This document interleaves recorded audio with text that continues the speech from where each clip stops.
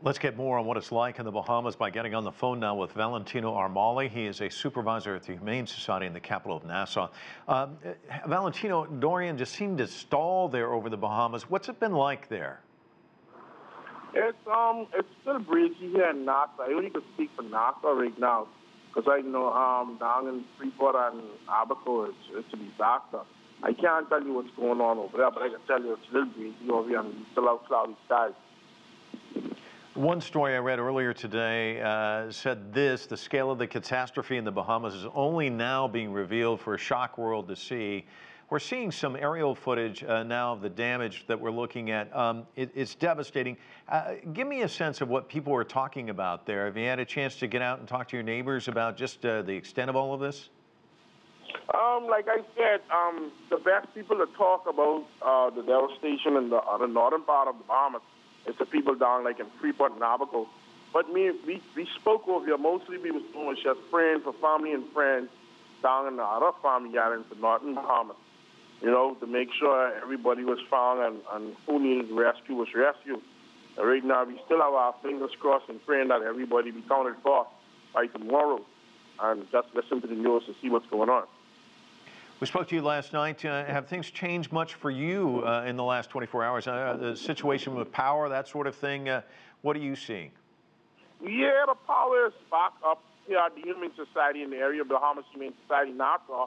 It's back up. All our dogs are accountable for. We were straight. We didn't have one worry about. We was on generator for like 2 days straight. But everything is back to normal here. Where I'm at the Humane Society right now. And I think some portions of the area are off. But BPL is getting it together now. All our dogs are happy and safe. A story just moved a short time ago from the Atlantic, and it points out this is the second strongest Atlantic storm on record. The article points to more evidence that climate change is making hurricanes more severe. It's a worrying trend. Does it give you pause living there in the Bahamas at all? Yeah, with the climate change, you know, we're in the tropical climate. Our waters are very warm. I know myself, I always hear people saying that anytime we have a tropical storm comes up in our area, it always grow bigger and turn into a hurricane. But this one, I don't know where this one came from.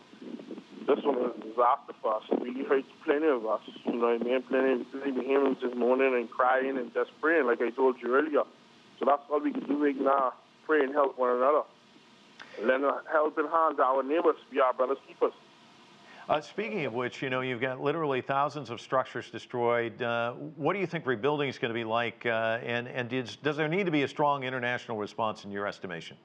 Yeah, I mean, with the international response, I mean, yeah, it's a very strong response. You know, people, from what I hear by from the news, people are saying they are coming. They're sending people to go to our other family islands to give helping hand. We have done how people starting to put donations together to go Abaco and then go to Freeport.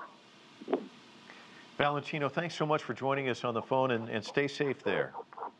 No problem.